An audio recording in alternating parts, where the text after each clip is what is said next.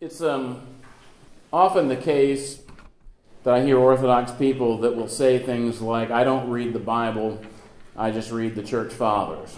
Or that's Protestant. When you start talking about the need to read the Bible. As a matter of fact, I even had a priest one time when he raised a question, and I quoted something from Scripture. He almost was mocking because it was from the Old Testament. Well, we don't need to worry about that kind of stuff. And it's a shame that some Orthodox people think that it's okay, that it's somehow maybe even more virtuous as an Orthodox Christian to be ignorant of Scripture. But this is not the tradition of the Church by any stretch. St. Piman the Great, if you read the sayings of the Desert Fathers, he has a saying that touches on one of the key aspects of Scripture and why it's essential to our Christian life. He says, the nature of water is soft, that of the stone is hard. But if a bottle of water is hung above the stone, allowing the water to fall drop by drop, it wears away the stone.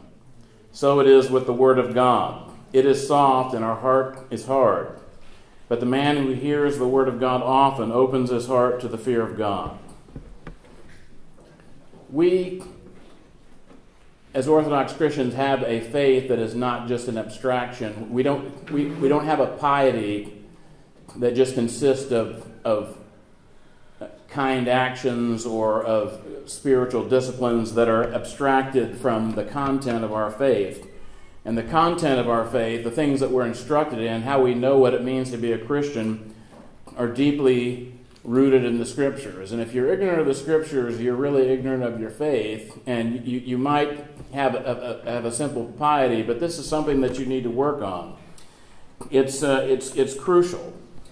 Protestants believe in something that's called sola scriptura. That means Scripture alone. And we as Orthodox Christians don't agree with that, because we think that you have to have tradition to understand Scripture, because Scripture is part of tradition. But even worse than what the Protestants do would be to just ignore both. And that's what too many Orthodox Christians do, is they figure, I'll just go to church, but they don't put forth any effort to really educate themselves in the faith, and they don't spend the time studying the Scriptures. St. John Chrysostom, if you read his homilies, he constantly talks about the importance of Scripture. So many of his homilies are on Scripture that Protestants actually love St. John Chrysostom to a large extent, although they ignore the things that he says about things like venerating the saints. But they love his commentaries on Scripture, and you'll often, particularly in older Protestant commentaries, you'll find him quoted, because his love for Scripture was evident. And there's a homily that he gave on the passage from Colossians 3:16 that says, let the word of Christ dwell in you richly. And this homily is just from beginning to end all about why it's essential that every Christian study the Scriptures. And when he talks about what it means for the word of Christ to dwell in you richly, he uses an analogy that I'm going to just import into modern times so it'll be a little bit easier to relate to. But he says, someone who's rich and who allows the word of Christ to dwell in them richly is like a poor man spiritually. Like a rich man spiritually. But someone who doesn't do that is like a poor man. And if you think about what it's like to be a poor man, if you're a working poor person, you might have a job, you're able to pay your bills maybe, just barely, but you're cutting it close. You don't have a whole lot extra. Maybe you're going into debt, but you're somehow able to get by day. But then imagine if you're that person, and then your boss calls you into his office and he says, you know what, we had to cut back and you don't have a job anymore. And so now the little bit of income that the poor man had, he no longer has. And then imagine that he has something on top of that, like he is driving home and he isn't paying attention to his speed, and the cop pulls him over and he gets a speeding ticket, and he can't afford to pay the speeding ticket. He couldn't have afforded it even under the best of circumstances, but he certainly can't afford it now.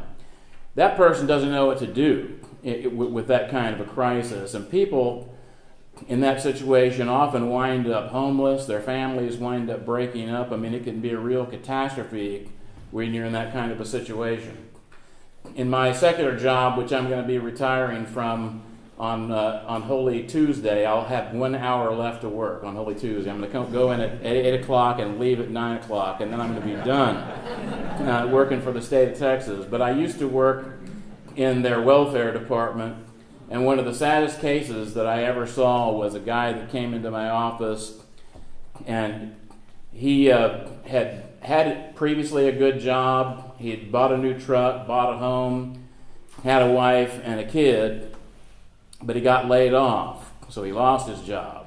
His unemployment check was less than his truck note and his house note, so he obviously was in no position to pay his bills.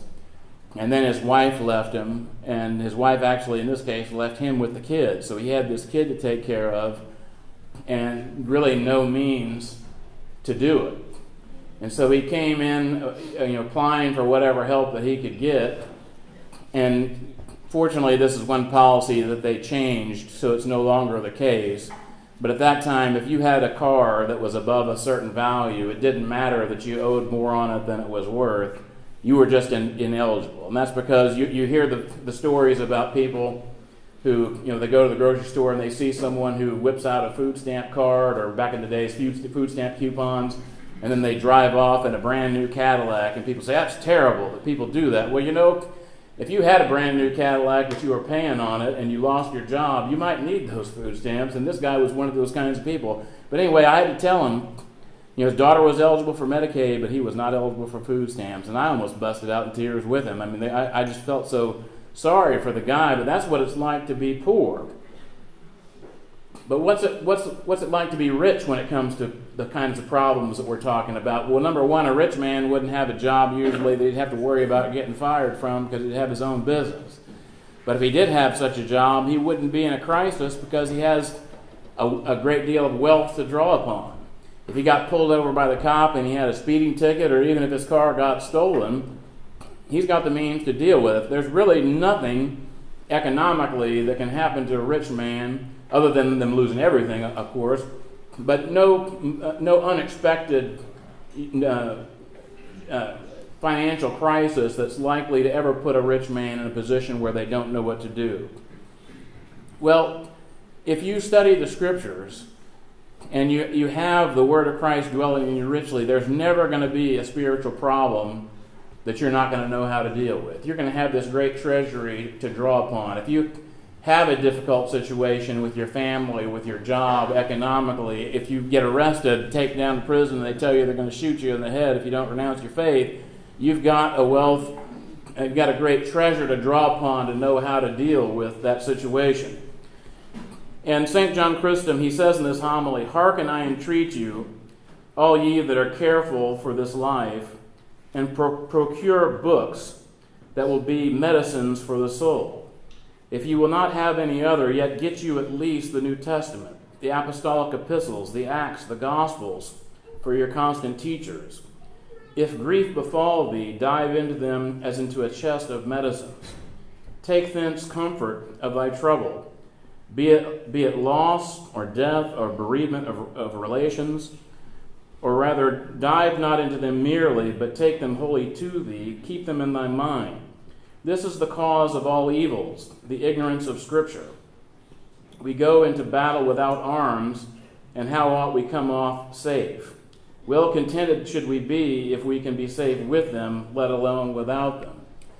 And so the analogy that he uses of warfare, you got to keep in mind this is ancient warfare, but in an ancient battle, you had your armor, you had your shield, you had your weapons, and you went in there and you were basically going at it with the enemy. And it was a cheek and jowl fight, and you wanted to have all those weapons, you wanted to have that armor, because otherwise you were just going to be mincemeat. There was no way you were going to make it out of there. And he's saying if you are ignorant of Scripture, you're like the guy that's walking into one of those battlefields with just a T-shirt and shorts and your thongs, and just expecting that you're going to walk out the other end okay, and you're not. It's good if you go in there with the weapons and the armor and you come out safe, but if you go in there without those things, what are the odds that you're going to be able to do that. Well, when he admonishes the people of his time to go out and at least get parts of the Scripture, you have to keep in mind what he was telling the people of his day. And he wasn't talking to the monastic community. He wasn't talking to the assembled clergy of his city. He was talking to the common people. And to buy an entire text of the Bible in St. John Chrysostom's day would have cost you about 30,000 denarii. And a denarii was what a working man made in a single day. And so if you were a working man and you worked for more than 82 years and you never took a day off and you never spent any money to feed yourself or your family during those 82 plus years, then at the end of that you could go buy yourself a nice copy of the Bible. And so he's saying at least get some portions of the Scripture, but even portions of the Scripture for people in his times would have been an investment similar to buying a house or a car to us. It would have been a big investment, and yet this is the standard that he's holding his people to. Well, in our time, you can buy a pocket New Testament for a lot less money than it would take if you were making minimum wage and you worked for about a half an hour flipping hamburgers at McDonald's.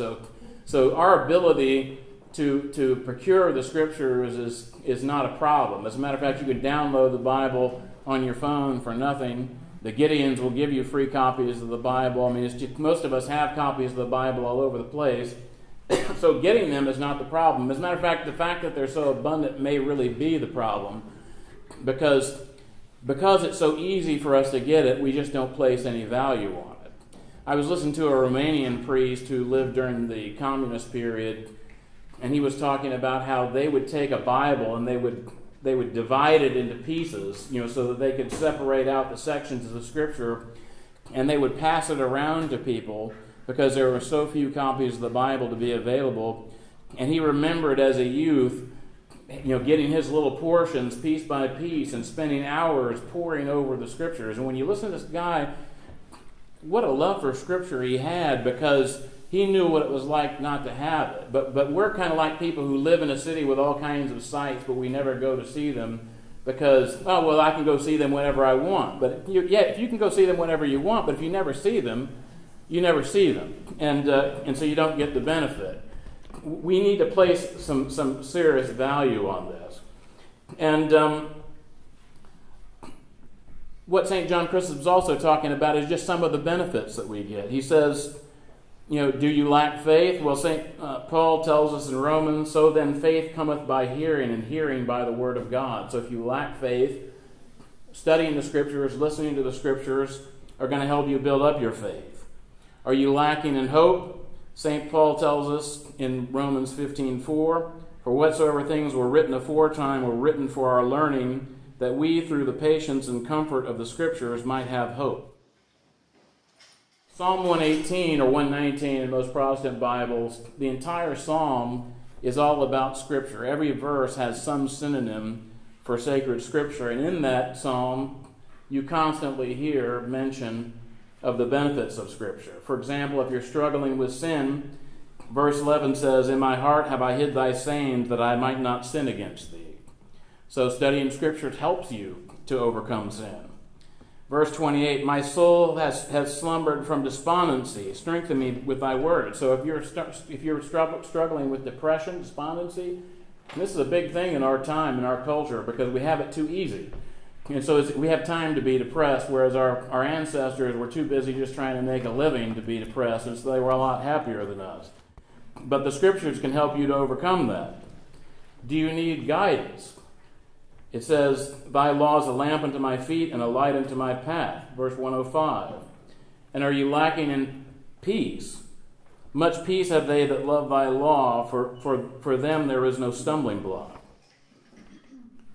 St. John of Shanghai, in fact, when he was in Shanghai, he wrote an article on the importance of studying the Psalms, and since we're here in his cathedral, I thought it was especially appropriate to quote it.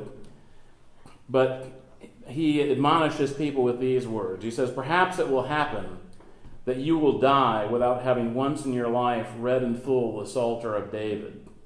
You will die, and only then will good people read over your lifeless body this holy psalter, which you had no time even to open while you lived on earth. Only then at your burial will they sing over you the wondrously instructive, sweetly wise, but alas to you, completely unknown words of David. Blessed are the undefiled in the way who walk in the law of the Lord. Blessed are they who search his testimonies, who keep his revelations, and seek him with their whole heart. Do you hear? Blessed are they who search his testimonies, seek out the revelations of the Lord, and you had no time even to think of them. What will your poor soul feel then? Your soul, to which every word of the psalmist repeated by a reader or a singer over your coffin will sound as a strict reproach that you never read the sacred book. Open now, before it is too late, this wondrous book of the prophet king. Open it and read it with attention, at least this 118th Psalm, and you will involuntarily feel that your heart becomes humble, soft, and that the words of David are the words of the merit of God, and you will repeat involuntarily many times with singing of heart the verse of the psalm, I have gone astray like a sheep that is lost. Seek out thy servant, O Lord. Psalm 118 is in fact so important that it's appointed by the Typicon to be done in the services almost every day. It's part of the weekly midnight office. It's done as part of matins on Friday evening or Saturday morning.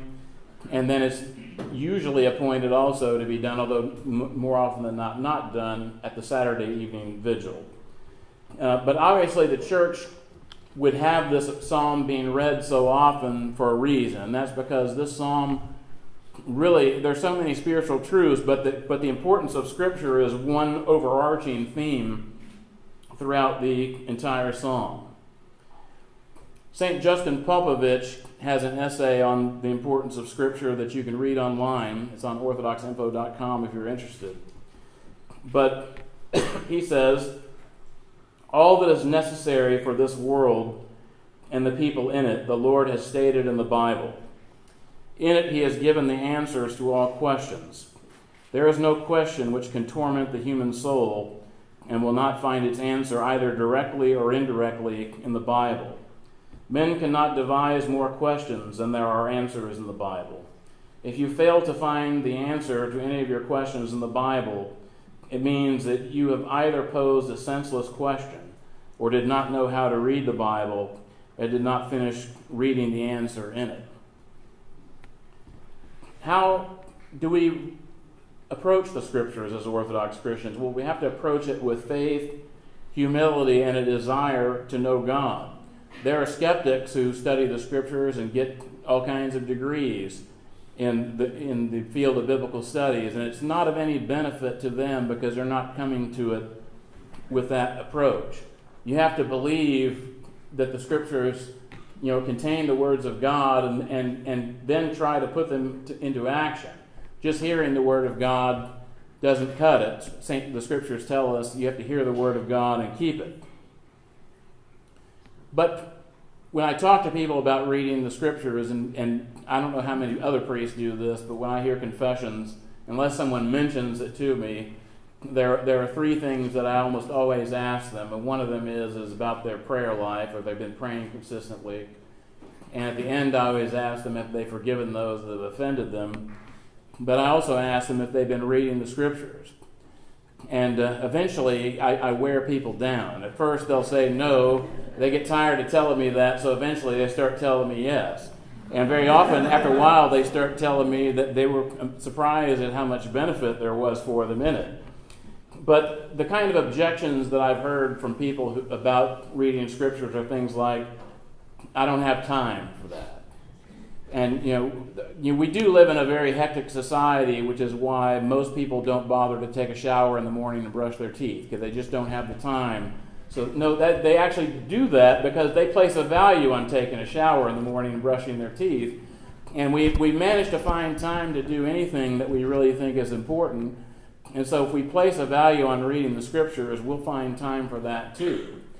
Now, it's not the most profitable way to read the Scriptures when you're reading it on the fly, but there are so many opportunities in a day where there are minutes and maybe even half an hour to an hour that you would just be sitting there surfing the web, playing around, shooting the breeze, doing something that wouldn't be of any great lasting importance to you.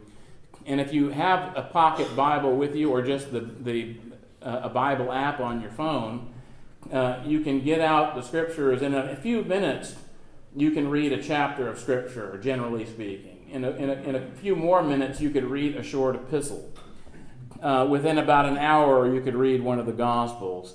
So there are all kinds of opportunities that you have throughout the day. So there's really not a good reason why on most days you shouldn't be able to read at least a small portion of the Scripture. The key thing is, in terms of your time management, we only have so many days of our life. We're on earth to save our souls. We're not on earth to deal with whatever the mini crisis of the day is. So really, you need to think about it in terms of, I don't have enough time not to read the Scriptures. I need to read as much of the Scriptures as I can because I want to save my soul. Another problem that I hear from people is they say that I don't understand it. I've tried reading the Scriptures, but I just can't make heads or tails out of it. Well, there certainly are parts of Scripture that are difficult to understand. And so when you read something in the Scriptures and you don't understand it, you should not allow that to deter you. But it should inspire you to want to find out what those things are. St. Augustine had this to say. He said, "Some of the expressions in Scripture are so obscure as to shroud the meaning in the thickest darkness. And I do not doubt that all of this was divinely arranged for the purpose of subduing pride by toil and of preventing a feel of satisfaction in the intellect." In other words, where you feel like you've had all that you possibly could need, which generally holds in small esteem that which is discovered without difficulty. In other words, like the fact that we have the Bible all over the place, that's one of the reasons why we don't place a value on it. So things that are easy to us, we don't place a great value on it. When we have to labor, that's when we place some value on it. So what he's saying is there are things in Scripture, they're obscure, but they're obscure because that's to inspire us to want to find out what they are and to see the value of that which is obscure. But in the Scriptures, there's a lot of low-hanging fruit. There's a lot of stuff that anybody could open up the Bible and understand right away. So there's no reason why you can't start reading the Scriptures right away. Now, I'll tell you a story and then I'll apply it to this. When I first became an Orthodox Christian, I discovered the novels of Dostoevsky, and I thought, this is wonderful. I read every novel that I could find. And then when I read all of them, I thought, well, let me see what else is out there. And I knew of Tolstoy. I've heard of War and Peace all my life, the great never-finished book for most people. And I thought, well, let me give War and Peace a shot. And I got about maybe 2 or 3 chapters into that book, and my eyes glazed over, and I put it down. And I literally waited about 20-something years before I went back and tried to read it again. And here's what did it for me, is someone in my parish had donated to our church library the 4-part Soviet film, War and Peace, with English subtitles. And if you've never seen that, it's one of the best movies ever made, and despite the fact that it was made during the Soviet period, you'll be surprised at how respectful it is of the faith. But I watched that, and I was able to put a face to these names. And one of the things that throws you about War and Peace, if you don't understand Russian culture, is the same person might be referred to 4 or 5 different ways because of the way that nicknames, patronymics, and that kind of stuff. And so it's just hard to keep track. Plus, I can't remember how many major and minor characters there are in that book, but there's quite a few, so it really is hard to keep track of. But after I saw the 4-part movie, I thought, well, let me give that book one more try. And I still had it, so I dusted it off and started to read. And I thought, this is really a wonderful novel. It really was. But I was then able to see the big picture of the book. I knew where it was going, and also I could put faces to names. And then it really it became an entirely different book to me. Well, the Scriptures are somewhat like that. If you just open up the Bible randomly to some section of Scripture, You can't make heads or tails of it if you don't know anything about the Bible. But what you should do for your children, and if you didn't have this done for yourself, what you should do for yourself is try to get the bird's eye view of the Bible. And one easy way to do that would be to get a good children's Bible storybook. There's one that's written in sort of a comic book format. I think it's like the Illustrated Bible or something like that, but I got it for my kids. And the nice thing about it is it's the kind of book, because it has lots of pictures in it, that you could give to them and they would read it on their own. But I would read it with them too. And it gives you a pretty good overview of the basic stories of the Scriptures, but also The Law of God by Father Seraphim Slobodskoy has about 300 pages of that book is dedicated to sort of a survey of the Scriptures. And so if you read through that, you would know basically the main characters of the Bible and where it's going, and so it would be a lot easier for you to figure that out. So that's what I would encourage you to do. But one other objection that people have is they say, well, it's just too big. How am I ever going to get finished with this thing? Well, the thing is, you should not even think about finishing with it, because you're never going to finish with it if you're approaching it in an Orthodox way. Because if you want to have the beneficial effects that St. Piman the Great was talking about that water dripping on the stone, if you've read the Bible 100 times, you need to keep reading it, because you need to have your heart softened by that continual drip of the Scriptures. And you're always going to find new things that you haven't read anyway. So what you need to think about is not, when am I going to finish this, but how much can I reasonably read in a day? And there might be some days when you're able to read more than other days, but you want to set sort of a minimum goal, I would say, of at least a chapter or two. It'd probably be better if you did maybe 4, if you were able to do it. But one thing I would recommend, because what most people do when they start reading the Bible is they figure, well, just like any other book, I'm going to Genesis chapter 1, verse 1, and I'm going to read my way through this book from beginning to end. And most people who try that method will make it through Genesis, and they'll make it through about halfway through the book of Exodus, and then they start reading about the descriptions of the construction of the tabernacle, and their eyes start to glaze over, and they lose interest. Well, even those parts of Scripture have important truths in them. It's just that those are some of the more obscure parts. But what you'll find will help you keep your interest in Scripture is if you don't allow yourself to get bogged down in one part of the Bible, but put a couple bookmarks in your Bible. I would recommend at least 4, 2 maybe in the Old Testament and 2 in the New.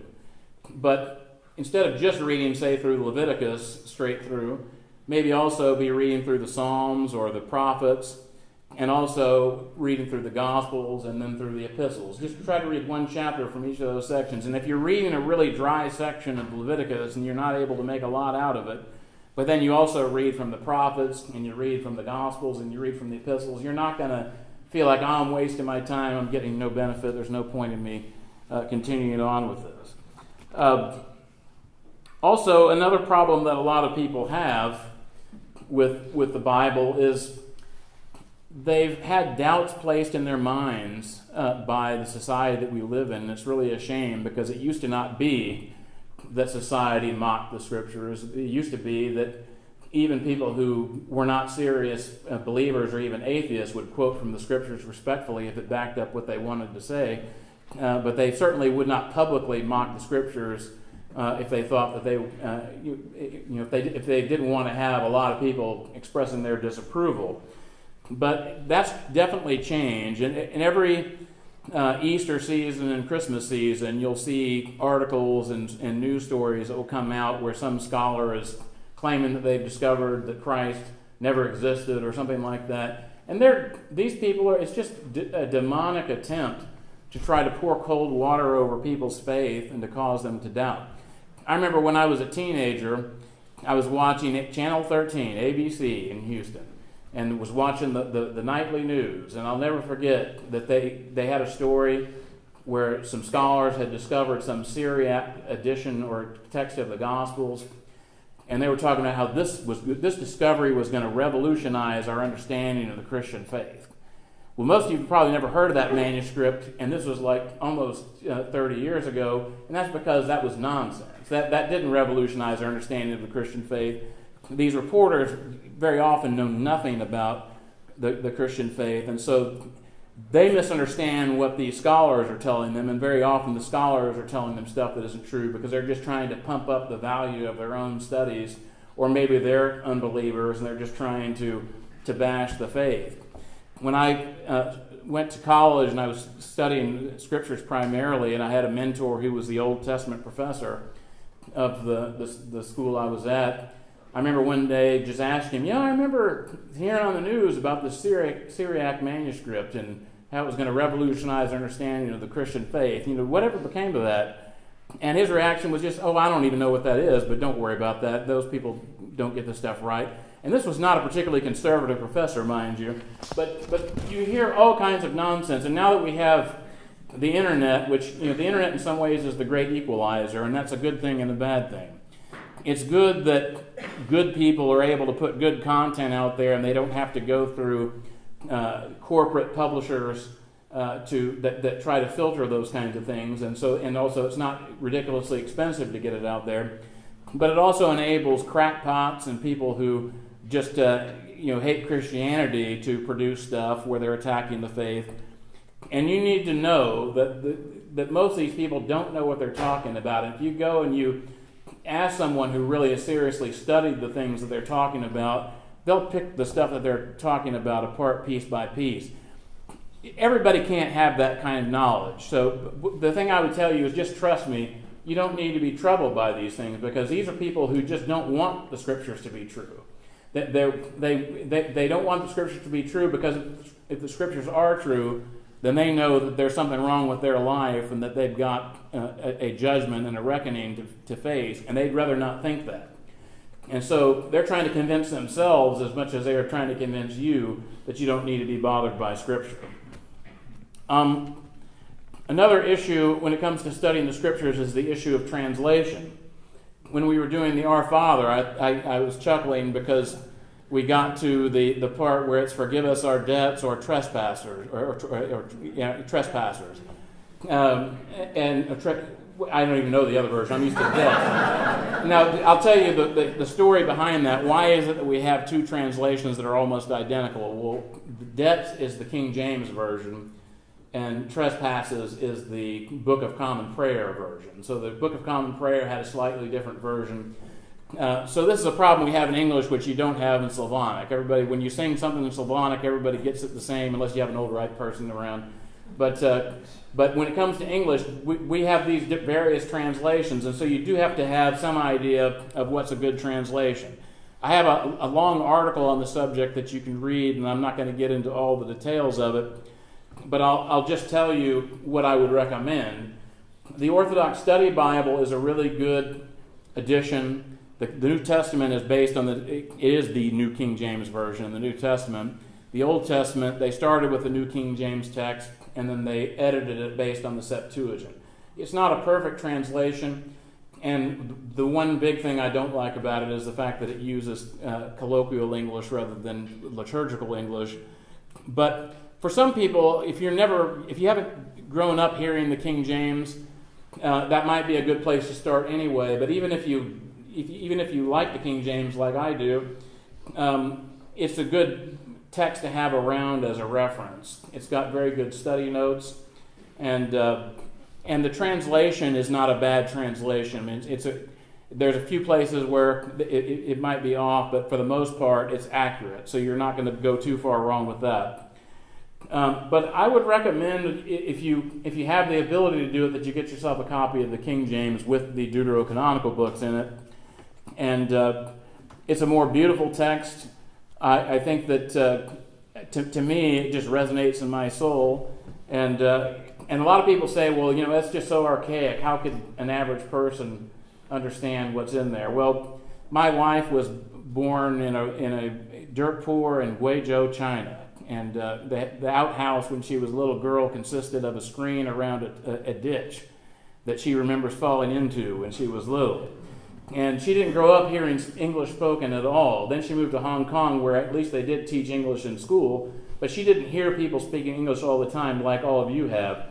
And yet she's been going to church with me, and we use the King James translation, and she reads the King James Bible without a whole great deal of difficulty.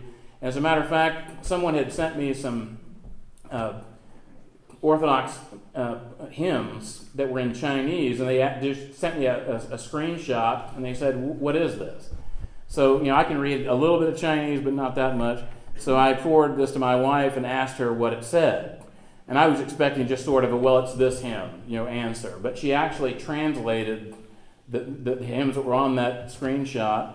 And what struck me was she translated it into perfectly accurate King James English. and mind you, she didn't even come to the United States until she was 16 years old. So if she can understand King James English, I think most of you can understand King James English. But it doesn't hurt to have some other translations like the Revised Standard Version or the New Revised Standard Version. They're generally accurate translations, but there's two problems with them. Not only in the Old Testament do they not match the Septuagint, which is the problem the King James itself has as well, but the Orthodox Study Bible does not. But in the New Testament, they're using a reconstructed Greek text of the New Testament that doesn't match our services. It doesn't match the text that the Orthodox Church has preserved. And one thing I often do with people who are reading the NIV, for example, or the RSV, is I'll say, can you look up John 5:4 for me? And John 5:4, this is the passage where Christ is at the pool of Bethesda, and there's the paralyzed man who's waiting to get into the water, but he's complaining that no one gets him in first because there's always somebody else that steps in before he does, because an angel would stir the water, we're told in verse 4. Well, in the NIV, there is no John 5:4. It goes from John 5:3 to John 5:5, and there's a footnote that tells you what John 5:4 says, but most people don't even notice it. And I would contend that passage makes absolutely no sense without that verse. And there's also the people who did this reconstructed text. In most cases, the evidence that they're basing their decisions on are pretty weak. But there are a few cases where you could kind of make a case that maybe at one time there was a text that didn't include this passage. The story of the woman caught in adultery is one where there is a lot of manuscript evidence that maybe it wasn't there. For example, St. John Chrysostom's homilies on the Gospel of John don't talk about that passage. And so presumably he didn't have that text in his copy, or it's also possible that being a pastor at a time when he's concerned about his people, he might have thought, maybe I don't want to just throw out there the story of the woman caught in adultery to people who might misunderstand the point. I don't know. But even if it's true that there were editions that didn't have it, this was obviously a story that the church preserved, and it may very well be that at some point early on, somebody said, let's put that text in the Gospel of John right here. It would make good sense, and we'll preserve it, and it got preserved. The main thing is the church canonized the Gospel of John with that story in it. And so if you got a Bible that doesn't have that story in it, you got the wrong one, because this is the text that the church has preserved, and we have to believe that the Holy Spirit has guided the church in making these decisions, and so the King James and the New King James are really the only translations in English that are commonly available that really match our text of the New Testament. And the NRSV and the RSV, NIV, all those don't. However, in most cases, the texts are close enough, and there is some benefit to comparing translations, because sometimes, particularly if you're reading the King James, you may read a passage and you say, what in the world does that mean? Well, you can obviously go to the New King James. You can get out your Orthodox Study Bible and read what it says there, and maybe that translation will throw some light on it. But if you look at the RSV or the NRSV, you might also get some insights there, because if you don't have the ability to look up the original language, that's as close as you're going to come to getting a feel for it, is looking how did various people translate this text, so you get an idea of what the range of possible meanings are for that passage. But one of the great things that we have available to us now is there are websites that have great resources. The Bible Gateway allows you to search any of a number of translations and also other languages. So like the Russian Sonata version, you can do a search on that website there. You can look at the original Greek. You can look at the Hebrew text. But you can actually put two texts side by side. So if you're a Russian speaker, for example, and you want to compare, say, the English text, you can put those two texts side by side and look at them. But if you're just an English speaker, you could put the King James side by side with, say, the RSV or the New King James Version and compare it that way. Another great resource that we have available to us is just the ability to listen to the Scriptures. And the King James is usually available free, but there are also some websites that have New King James and other translations. But like I said, I would stick with King James or New King James.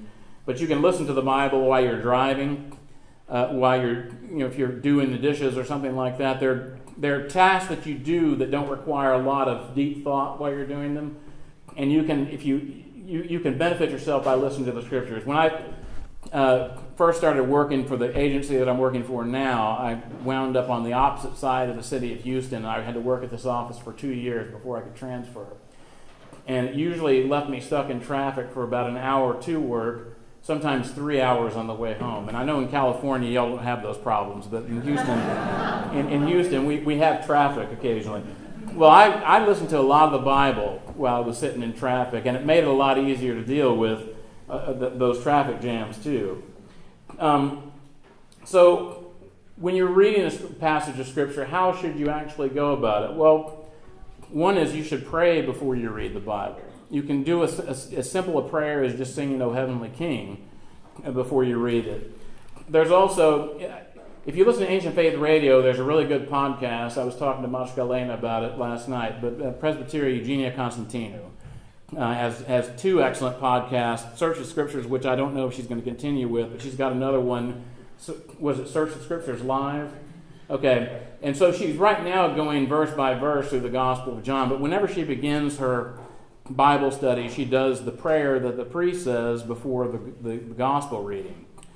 And that's a perfectly good prayer that you could say before you read the Scriptures.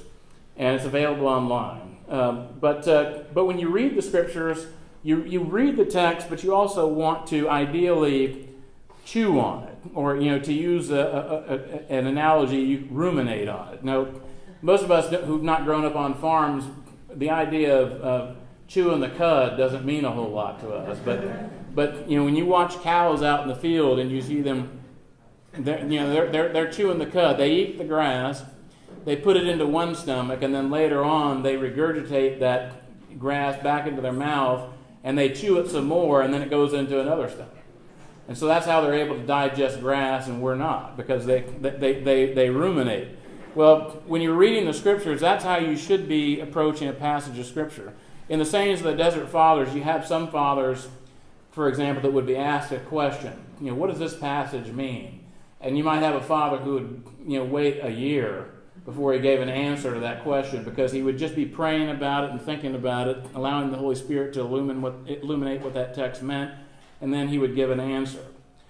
And one really great way to do this is to memorize passages of Scripture, and it's something that we're not inclined to do in our culture because we can just Google things. But if you memorize Scripture, you'll discover things that you'd never realized were there, because you get into that text on a level that most people never do. So I would recommend that you do it. It doesn't have to be huge chunks of Scripture, but particularly some of the more important passages. And certainly, as Orthodox Christians, you already should have Psalm 50, for example, memorized, but it wouldn't hurt you to expand your repertoire a little bit into some other psalms and passages of Scripture. We, of course, have to interpret Scripture in the light of tradition. So how do you do that? If you're just a layman and you don't have a vast library of the Church Fathers, how do you do that? Well, number one, if you just study your faith diligently, if you're reading about the faith in addition to reading the Scriptures, reading things that will, like the Law of God is a really basic text, but there's a lot of other books out there that will help you to get a better feel for the Scriptures. Well, there's a lot of the Bible that, as far as I can tell, maybe there are commentaries that just never been translated into English that I've not come across even references to, but there's a lot of passages in the Bible in the Old Testament that there are no patristic commentaries for. And so if we took the approach and said, well, I only can understand the text if I have the Fathers to explain it, there's a lot of the Bible that you just would say, well, we might as well just tear it out. There's nothing for us to read there. But how do you approach that? Well, what St. Augustine tells us is if we interpret the Scriptures in a way that is conducive to loving God and loving our neighbor, and it's consistent with the teachings of the church, we're never going to go too far wrong. So you might not be 100% sure that you've gotten the passage right in terms of how you're interpreting it, but if you stay within those basic boundaries, even if you're a little off, you're not going to be too far off. So you just don't need to worry about it. And it's also okay to not understand everything in Scripture, because I doubt there's ever been a human being other than the Savior himself who has read the Scriptures and understood everything that was in it. People understand different parts of it. People have different abilities. That's okay. First, start off with the low-hanging fruit in Scripture and then work your way up from there. And it's okay for you to seek counsel. Hopefully your parish priest can give you some guidance. There are other people that you can contact. There are people in your, even laymen that have spent a great deal of time studying the Scriptures. So if you start asking around and you have a problem understanding the passage, usually you'll be able to find someone who will be able to give you at least some idea of what that passage means. It's important that we understand the nature of Scripture as well. A lot of people, they think that the Bible is sort of like a divination device, that I just can put my finger on any passage and, God, tell me what you want me to know today, flip the Bible, and boom, that's God's word for me today, and hopefully it's not in Judas hang himself or something like that. But the Bible is not one book. It's not a novel. It's not War and Peace. It's a whole collection of books, and you do need to understand that different books have different functions. And so, for example, the book of Psalms is a book of worship. The Fathers do tell us one thing about the book of Psalms that's interesting that I'll just mention in passing, and that's that the Psalms have the elements of all the rest of Scripture. It has the gospel, it has the law, it has prophecy, and has wisdom. And so basically it's got all those other elements of Scripture in one book. So that's one of the reasons why it'd be good, get a copy of the Psalter that your parish uses, and have a copy of that and read a little bit of that every day along with the rest of the Scriptures. But the Gospels definitely have a different purpose than, say, the Proverbs. And also, if you're reading the Proverbs and you think that these are all infallible promises of God, that's not why they're there. These are wise sayings that are going to generally be true. So, for example, there's the proverb that says, raise up a child in the way that he will go, and when he's old, he will not depart from it. That doesn't mean that if someone raises their child up in the way that they should go and they depart from it, that parent obviously screwed up. It's their fault, because people do have free will. That passage of Scripture doesn't override the free will that your child has. But it is generally true that if you raise up your child and you point them in the right direction, they might get away from it at some point in their life, but when they're old, they're not going to depart from it. So these are things that we need to know if we want to know how to go about our lives, but we need to properly understand them in the right context. Now, one hard copy book that I would recommend that you get if you don't already have one, and that's a good Bible dictionary. There was one that was published in Russia that they gave us copies of in 2007, and so I don't know how easy it is to get that. So if you read Russian, that's an Orthodox Bible dictionary. But what I would recommend in English, at least in terms of what we currently have available, is Thomas Nelson has an illustrated Bible dictionary. And the reason why I would recommend you get a hard copy rather than just going to Wikipedia is the problem is if you're trying to find out something about the Bible and you're just Googling it, you do have, there's a lot of stuff that's going to come up that may not be great quality material. And if you don't have some background in the field, you do need to be careful. Whereas I would say that if the information in that book is generally reliable, and it's Protestant source, it's obviously not going to be 100%, but generally what it says in there is at least not a ridiculously ignorant opinion about the Scriptures. But for example, when you're reading the Bible, let's say you come across references to a Urim and a Thummim, and you're wondering, what is a Urim and a Thummim? You can look that up in the Bible dictionary, and it will not only tell you what it means, but it will tell you where else in the Bible it's referred to. Or you might run across the name of somebody. If you look that name up in the Bible dictionary, you might find out that that person appears elsewhere in the Scriptures or what is known about that person, and it might shed some light on that passage. So it's really a very helpful thing to have. But also, there's a series of books that were published by Johanna Manley. One is the Bible and the Church Fathers, I believe is the title. And she also did one on Isaiah and one on the Psalms. And these are all fairly easy to read commentaries, but the one the Church and the Church Fathers in the Bible, or whatever the title is, Johanna Manley, though I got that right. Has at least some commentary on every passage of Scripture that's read liturgically in the church. So if you do the daily readings and you're wondering what do these things mean, if you have a copy of that book, you'll at least have something to go by. But as I mentioned, the Law of God is a great resource. It's got great information, particularly if you haven't already dug into the Scriptures much.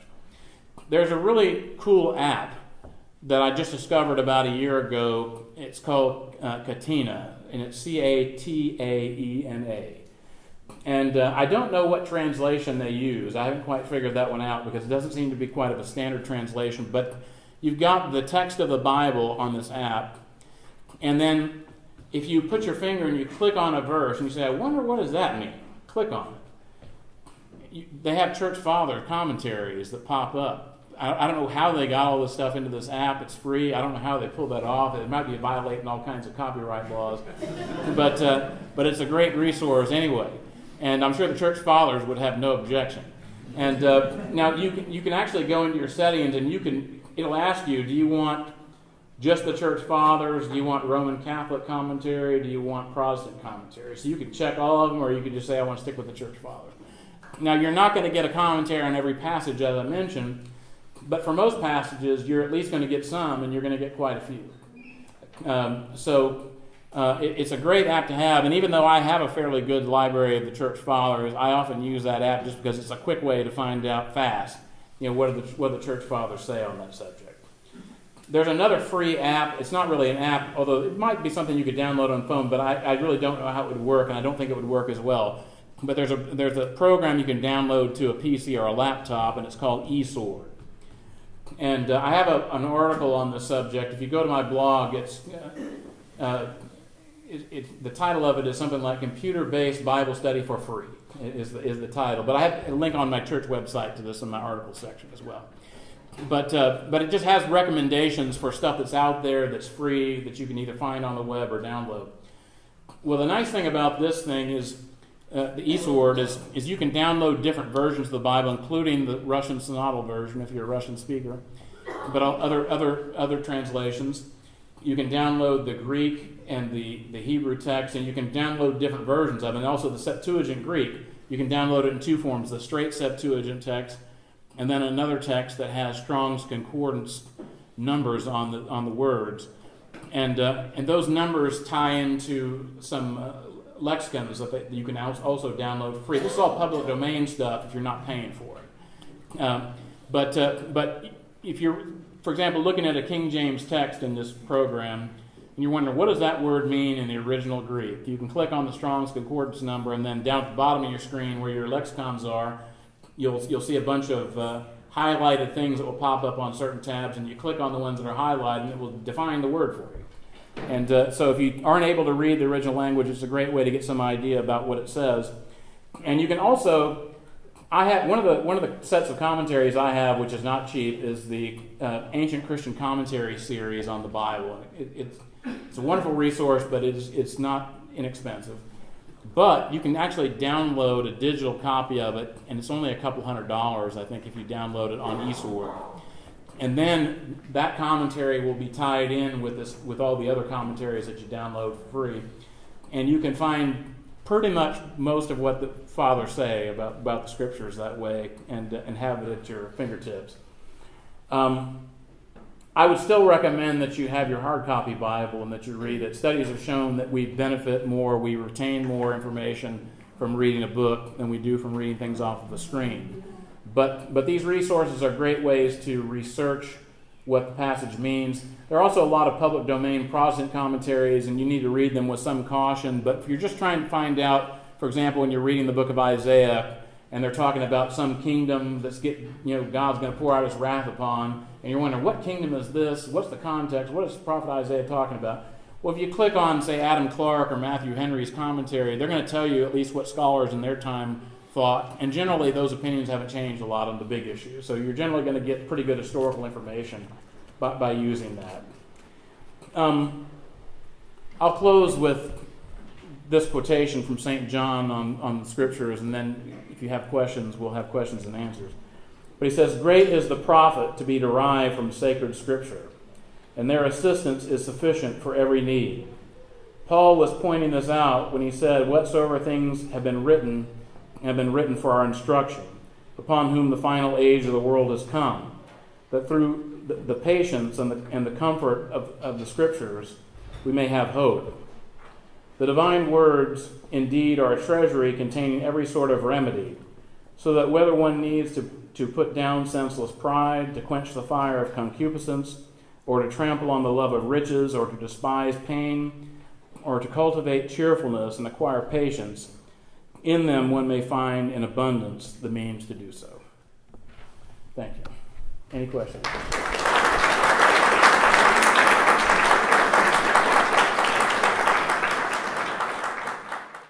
So when you're talking to somebody and you memorize some scripture and you have it at the tip of your tongue like you want to say it, is it better to retain it, hold it, and just not teach, or is it better to actually speak the scripture and teach? Because I know the Bible says something about teaching. Well, it depends on the context. I mean, for example, if your priest was teaching a Sunday school class, you might not want to get up and lecture him. And, well, if only you knew the Scriptures, you want to make sure that you're talking to someone that it's appropriate for you to be sharing that information with. But let's say you're talking to a friend of yours, and some issue comes up, and there's a biblical answer. I don't see any reason why you shouldn't tell them what the Bible says about it. And in terms of feeling out when it's appropriate to comment on your faith with people. In our culture, I don't know what it was like in other cultures or in other cultures today, but in our culture at least, I think most Americans don't want to hear your religious opinions if they don't know you. And so if you just go knocking on somebody's door like the Jehovah's Witnesses or the Mormons, and you start saying, "Well, I'd like to share with you about the Orthodox faith," about 999 times out of 1,000, the door is going to be slammed in your face. But when you get to know people, and that's one of the reasons why we want to cultivate relationships with people who are not Orthodox. That's how we can bring people into the church. But when you develop relations with people, you at a certain point, you earn the right to start talking to them about these things. And they'll listen to what you have to say because they know you. And so you have to pray that God will give you wisdom and that God will give you a door that will open. And then you have to keep your eyes out for those doors when they come. You don't want to let those opportunities pass. Any other questions? What are the relative merits of reading the daily readings that are prescribed by the church, or that are read liturgically, or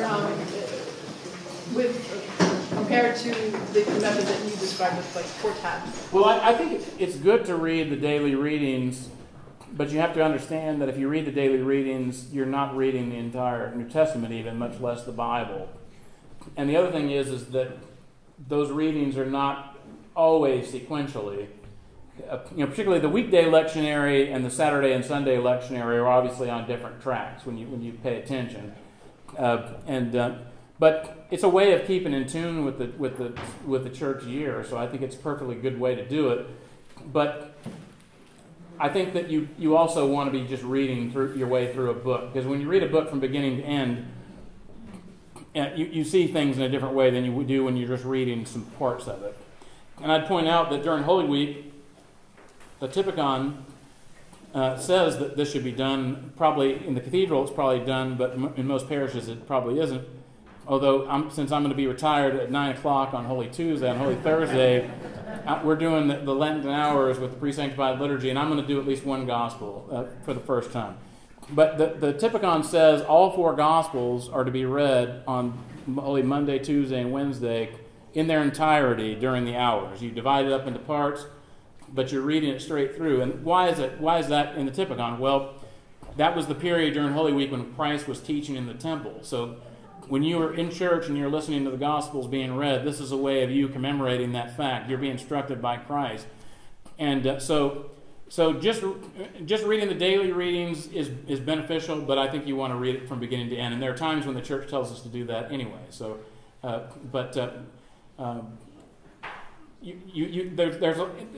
Great Canon is an example of a text that you can't really make heads or tails out of if you don't know the Old Testament, and most of the Old Testament is never read liturgically. But there are so many references in that canon that if you've read the Bible, you get it. If you haven't read the Bible, there's just names and references, and they go whizzing past. So, over the years, I've found out about myself, disciplining myself to make that time, as you talked about, to study. And what's been a huge help for me is at our church we have a Tuesday night Bible study. And joining that, I mean, I'm so glad when I go every week, even though I've come to the end of my day and I say, oh, I don't want to do this, but when I get there, it's just a huge blessing. So. It's great to have a parish do that, and that's another thing when I'm retired that I intend to start doing in my own parish. But one of the nice things, as I mentioned, is Presbyteria Eugenia Constantinou does one basically on Ancient Faith Radio every week. And so you get to participate in that one if you're not able to go to one where you're actually in person. But there's benefits of the Bible study beyond just studying the Bible, and that's the fellowship that you get out of it. And also the ability to interact is a lot different. You can ask questions. You could email Presbyteria Eugenia Constantinou, but it's not quite the same thing as being there and being able to talk to someone in person. Any other questions? Father, what do you think of reading the book of Apocalypse? The Apocalypse. What do you think of people reading? I think that there's no reason not to read it. It's just that it's not the easiest book to read. And what I always have heard from people, biblical scholars, they complain that that's the first book of the Bible that many people read, and it's really the last book of the Bible that people should read, because you can't understand the Apocalypse if you haven't read the rest of the Bible. It's full of images that are all drawn from the rest of Scripture. And one resource that I forgot to mention that's now available, and that's Archbishop Averky's introduction to the New Testament in three parts. So you've got the Gospels, which is wonderful. His approach to the Gospels is he kind of does a harmony of the Gospels. He basically goes from the beginning references to Christ to the resurrection and the ascension, and he ties all the Gospels together. He gives you a lot of explanations that you would find, say, in Blessed Theophylact's commentaries. But it's a great resource. One of the things I like about it, particularly like if you're preparing a homily on the Gospel, it's nice to look at there because he'll tell you, is there a parallel passage in another Gospel? And a lot of times those parallel passages shed light on your passage that you would have missed if you weren't aware that it even existed. But then he also has the book of Acts, and then there's one volume that's the epistles and the Apocalypse. And so it's not ridiculously expensive. It's published by Jordanville. And if you have that, at least when it comes to the New Testament, you'll have a really good guide in terms of how the church understands these texts. So I would definitely recommend it. Particularly if you really want to dig into it, you want to have that. How would you rate the accuracy of some of the older Catholic Bibles like the Vulgate or the Word of Jerusalem? Well, the Vulgate is a fairly accurate translation. What's interesting is that it often is kind of somewhere between the contemporary Hebrew text that we have in the Masoretic text and the Septuagint. So it doesn't always line up with the Septuagint, but St. Jerome intentionally translated his text from the Hebrew texts that were available in his time. And so it's good evidence that the Hebrew text was changing because we can see sort of a snapshot of where it was in his time as opposed to where it is now. And there's a lot of stuff in there that is not in the Masoretic text today. The Douay Rheims is an old Catholic translation that's not bad. I mean, it's not bad to reference, particularly if you wonder what did the Latin text say, because that's a translation from the Latin.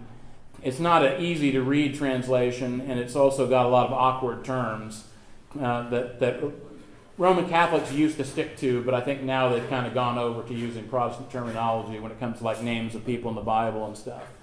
The Jerusalem Bible is based on in the New Testament on that sort of recreated or reconstructed Greek text. And so it wouldn't be a bad text to refer to, but it's not really the text the church has preserved. One other thing I should mention about translations is there are translations that are fairly literal, and then there are translations that are sort of, they call dynamic equivalents, and then there are paraphrases. And the problem with paraphrases and dynamic equivalent translations, and the Jerusalem Bible definitely falls into that category, is you're not really getting a translation, you're getting sort of an explanation of the text, but it's coming from a particular perspective. And so what is not clear in the original text, they'll make clear by telling you what they think that it means, but you're getting their commentary. Whereas with the King James text, for example, it's very literal. It's not woodenly literal, but it's very literal translation of the text. And so if there's an ambiguity in the text, they leave it there. And there are a lot of places, for example, St. Paul uses a phrase, he uses the phrase, the flesh, a lot in his epistles. Now, the flesh could mean this, but it could also mean your sinful nature. And so the NIV usually translates it as sinful nature, but there are some places where, whether it's the flesh physically or whether it's the sinful nature, or maybe even both, is not really clear in the text. But if you're reading the NIV, you'd never know that there was an ambiguity there because they fill in the gaps for you. But you're getting the Protestant evangelical interpretation of the text. Well, also, like a lot of biblical texts are, it's written with the cultural metaphors, right? Like when it says, it's easier for a camel to go through the eye of a needle than a rich man to go to heaven. It doesn't actually mean a camel. The word is like similar to jumla, which is camel, but it's actually meaning a rope going through the spindle of a boat, of a ship. So that's what it actually means. But some people actually literally think it's a camel going through the eye of a needle, which is impossible. Well, the fathers actually give more than one interpretation. There are some fathers that give an explanation like that, but there are some that say that it's talking about a camel going through the eye of a needle. And I think the point is that it is impossible. But the apostles, they say to Christ, well, that's impossible. And he says, well, with God all things are possible. So it's possible for a rich man to do it.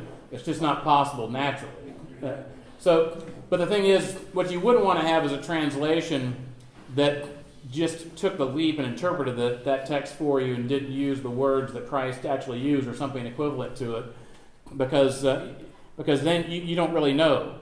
You don't know whether you're getting an interpretation or whether you're getting somebody's opinion. And paraphrases like the Living Bible or the Good News Bible, those are really bad paraphrases that you really don't want to use. I mean, if you use it at all, it would just be to find out what does some Protestant think this text means, not as a translation of the actual text.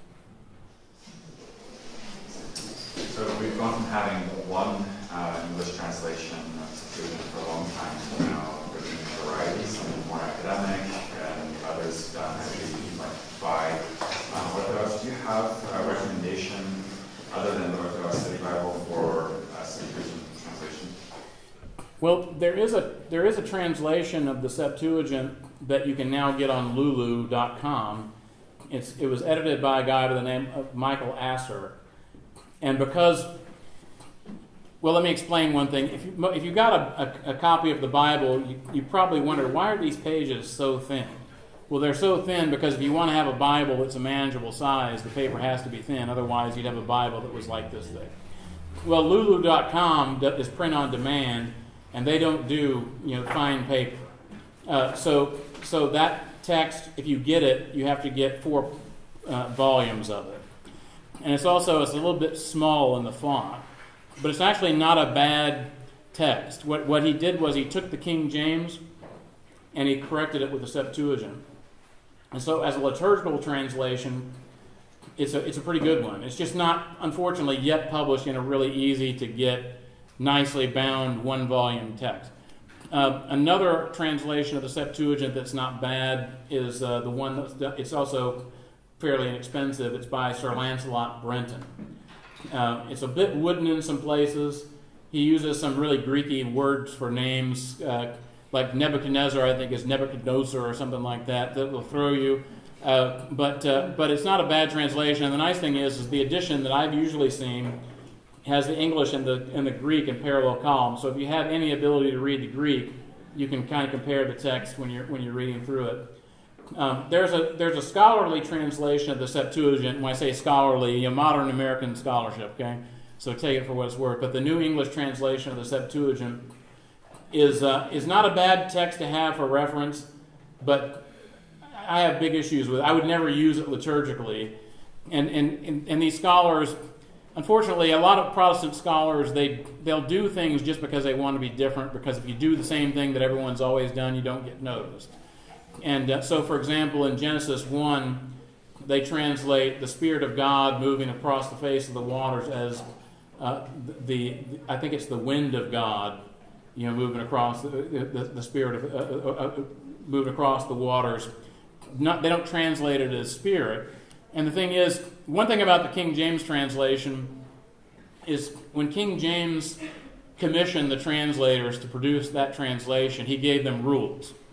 And even though he was a Protestant, one of the rules he gave them was translate it in a way that matches the way that it's usually been understood by the fathers of the church. And so, for example, the title "Search the Scriptures." That's from the Gospel of John, and that's a passage that only the King James gets right.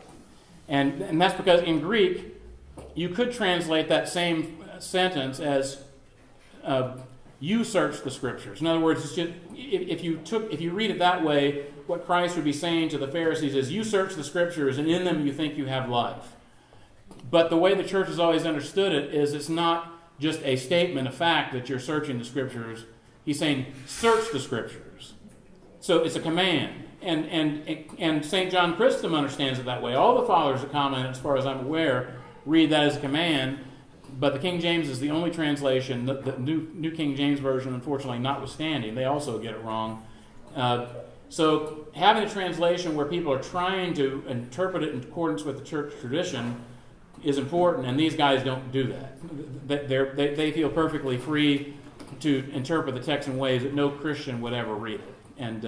But as a reference, if you're just wondering, to get a better idea of what the Greek says, sometimes it's useful. They also use really strange names. Like for David, for example, they have it as like Dawood or something. Well, you know what? In the New Testament, we don't have Iusus, we don't have Iacobos, we don't have Paulos. We don't use Greek forms of the names that are commonly used in English. We translate them into the commonly used forms of the names. Why would you produce a translation like that? I just don't get that. And that also reminds me of the King Iacobos translation. There's a schismatic monastery in Buena Vista, Colorado, that produces what they call the Orthodox New Testament, which has some good patristic footnotes, so it's not a horrible thing to have, but it's done in a woodenly literal way. So, for example, he has Christ saying, "Be doing this in remembrance of me." That's like if you were in a first-year Greek class and you were trying to make it clear to your professor that you understood the verb there, you would say, "Be doing this." But you would never say that in English. You would never translate a text like that of the Bible. And also, for James, he uses Iacobos. Because Iacobos, that makes all the difference in the world to know that Iacobos is the Greek form of the name there, not James. Well, I can't remember the explanation for how we got James in English as opposed to Jacob, but we did some kind of way. And so when we talk about St. James, we know what we're talking about. When we talk about the Epistle to St. James, everybody knows what you're talking about. If you say, in the Epistle of Iacobos, no one's going to know what you're referring to. So why bother with that kind of nonsense? You had a question. Yeah, are there any recommendations on how to read the Bible? Standing up, sitting down? Well, I think that if you were reading it liturgically, you would read it standing up. But if you're just reading it for study, I don't think it's wrong to be sitting. If you think about, in the time of Ezra, there's a passage where it talks about him reading the law to the people, and it says the people all stood. So, that's certainly probably the ideal way that you would hear the Scriptures. But I would say I don't think that it's wrong to read it sitting down. I think that there's enough examples of the fathers where they would have been studying the Scriptures in ways other than just standing the whole time, that I don't think that's a bad thing. But if someone wants to read before they go to bed, like laying down, is that okay? I don't think that's any problem. As long as you're reading. Just obviously, if you're getting to the point where you're dozing off, it's not going to be as beneficial. But Try to read it earlier in the day, maybe. There's a figure in the Orthodox Church here in America, Father Paul Tarasi, for explaining the scriptures. Do you recommend his works and his commentaries on that? I know it's like more of an academic way to approach the scriptures, but what do you think about that? Who are you referring to? Father Paul Tarasi. I would not recommend his stuff. And I'll tell you why. I'm sure that Father Paul is a well-meaning man, but I spent 4 years studying liberal Protestant biblical scholarship. And Father Paul's stuff is like warmed over Protestant biblical scholarship with a little orthodoxy sprinkled on top. And so, for example, he has an introduction to the Old Testament. If you read the one that's on the Pentateuch, or the Law of Moses, he talks about a theory that's called the JEDP theory, but he just talks about it as a fact. And he gives you the theology of the sources that Protestant scholars believe are behind the text of the book of Moses. So he talks about the theology of the J source, the E source, the P source, the D source. Well, you don't find that in the Church Fathers. I mean, that's not Orthodox commentary. And even good Protestant scholars would not approach it that way. There's a Protestant scholar who I think passed on, but his name is Brevard Childs, and I think he taught at Yale, but he was considered to be one of the more important Old Testament scholars of the last half century. And he came up with an approach to Scripture that's called the canonical approach. And even though in many respects he was very liberal in terms of his understanding of how the Bible was put together, what made him different was he said, look, however these books came together, we have to talk about what does the canonical form of the text mean, because that's the form of the text that the church has preserved, and so it has a meaning as it is. So you can hypothesize about your sources all you want. There's no way that you can know that there weren't 4 sources that made the Pentateuch, but there's also no way that you can know that there are. When I was a Protestant, I actually put together a study book for a small group that I was teaching, and I composed it from 4 sources. I took a manual by Charismatic. I took the Nazarene Manual, which has a doctrinal statement, and the Salvation Army Handbook of Doctrine, because I was from the Wesleyan Holiness tradition. And then I had my own ideas, and I weaved 4 sources into one coherent text. And we went over this thing in this Bible study. I didn't want people to analyze the sources and try to figure out where is the Salvation Army Handbook of Doctrine source in this text. I put together a text that I was intending to be interpreted the way that it is, and I don't believe that any of the books of the Bible were put together so that we could try to find out how they were put together. I don't believe that, and that's the approach he takes. There's a really good critique of him that was written by a Lebanese archimandrite, and it's available on orthodoxinfo.com, and I think he takes him apart pretty well. Like I said, I'm not casting any aspersions in the guy's piety. I'm sure he came of age at a time and he was exposed to Protestant biblical scholarship, and he probably thinks he's doing the church a favor by helping us to understand this scholarship, but understanding in a way that he was able to synthesize and still maintain his faith. I just don't think that was the proper approach. I went to Texas a couple of years ago. I have family in Houston, and the first church I went there was a Western Rite Orthodox church. And it was kind of interesting. Like, the liturgy was like a hodgepodge of Orthodoxy, Catholicism, and Protestantism. Right. So I went to a Holy Archangel monastery because I was curious and I was looking at monasteries. So I went, and then the elder told me, don't go back to a Western Rite Orthodox church. Go to find a Greek Orthodox or Eastern Orthodox one that's, has the Eastern Rite liturgy, and you go there. So I did. I found St. George's in Houston, but I mean, are the Western Rite Orthodox churches? I mean, are they really? I mean, they're agreeing with us, but are they really good to go to? I mean, well, I know the priest who just retired from that parish and the current priest, and they're both good men. And I personally wouldn't go to a Western Rite service, but I wouldn't say that they're not Orthodox. But and I would say that that's a fairly sane example of a Western Rite parish. There are a lot of Western Rite parishes that are pretty weird. And the problem with the Western Rite, it's sort of like the Jurassic Park version of liturgics. You're taking some dinosaur and you're trying to bring him back to life and say, okay, now here's the Western Rite, but nobody really knows what the Western Rite was on the fine points. One thing, if you ever are serving the services of a clergyman, you discover that you can have the service book, but the service book doesn't really tell you all the stuff that you need to know the services. You have to have someone who knows how to do the services that instructs you in it. When you're recreating a rite that's been lost, who's that person? So that would be my answer to that. How did you discover Orthodoxy? Well, I was studying to be a Protestant minister, and I started reading the Fathers of the Church. And That's always a mistake. well, the interesting thing is the Wesleyan holiness movement that I was raised in, they come from the Methodists, which come from the Anglicans, and the Anglicans historically have some appreciation for tradition. The three-legged stool of Anglicanism is that Scripture is primary, but you interpret it with tradition and reason. John Wesley added experience, so they had the Wesleyan quadrilateral, or you could say the four-legged stool of Methodism.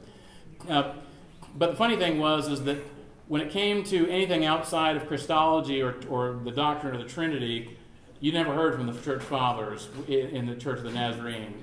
Certainly not when I was growing up. And they'd let the Church Fathers out of their cage to talk about the Trinity or Christology, but okay, we're done, go back in your cages, we don't want to hear anything you have to say, we're going to just go with the Bible from here on out, thank you very much. But anyway, I was analyzing an issue, because I had some professors that were very liberal, and they were challenging my understanding of Scripture that I'd been raised with. And so I had an opportunity to write a paper. Actually, the assignment was to write a paper on my understanding of the inspiration of Scripture. And everybody in the class had the same assignment. So I thought, well, I'm going to use the Wesleyan quadrilateral to find out how I should understand the inspiration of Scripture. So I looked at what the Bible says about itself, but then the next step was tradition. So I thought, okay, what did the Church Fathers say about the inspiration of Scripture? And I started digging into what the Fathers had to say. And eventually I thought, you know what? You could solve every problem, doctrinal problem, if you just say, what has the Church always believed? Once you find the answer to that question, you found the answer, and you're done. So basically, I thought I discovered a new method. I was going to write a book and become famous. And then I discovered somebody had already thought of that, the Orthodox Church. And so I met an Orthodox priest, and one thing led to another. So time up.